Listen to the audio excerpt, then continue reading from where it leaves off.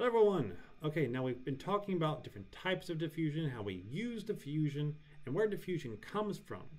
But now we need to figure out the rate of diffusion. Because diffusion is a time-dependent process. If you ever hear rate, it's usually because it's a time-dependent thing. So what is the rate of diffusion? Well, we express it as diffusion flux. Now flux is a fun word. One, I just love the word flux. It's a great hangman word. But two, it's simply something that passes through a surface. So if you have heat passing through a surface over time, that's heat flux. If you have people passing through the door of your shop, that's people flux. Okay? So you can have anything flux if you want to. In this case, we're going to have diffusion flux, or the mass of the diffused species over a particular area it's passing through over time. So mass, area, time. Now this is honestly usually measured experimentally.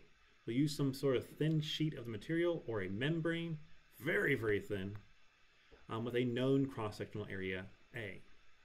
And it will impose a concentration gradient across the sheet. Put a very high amount of one species on one side and low amount on the other. And we measure the mass of the diffusing species that passes through the sheet over a time period t. And so we'll see, okay, we have the mass of the diffused species over here, we have time, and we'll have this line we'll see. And that slope is going to be proportional to our flux. Proportional to our flux. Now, in some cases, this will be steady state diffusion. And if it is, then it means that the flux, or rate of diffusion, is going to be independent of time. Doesn't really matter how long it goes, it's just going to be the same. So, in these kind of cases, the flux is simply proportional to my concentration gradient.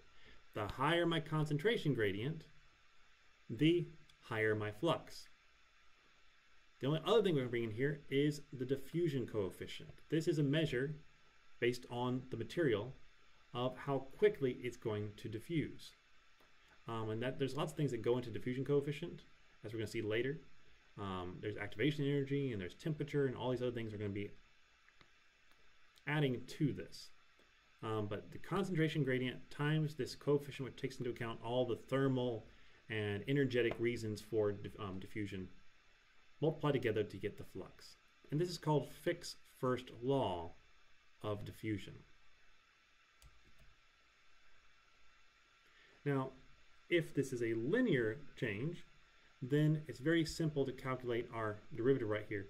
It's simply going to be the change in concentration over the change in position. Okay? Don't forget this. This is very commonly used, especially with numerical solutions.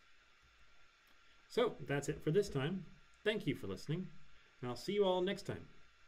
Have a wonderful day. Bye-bye.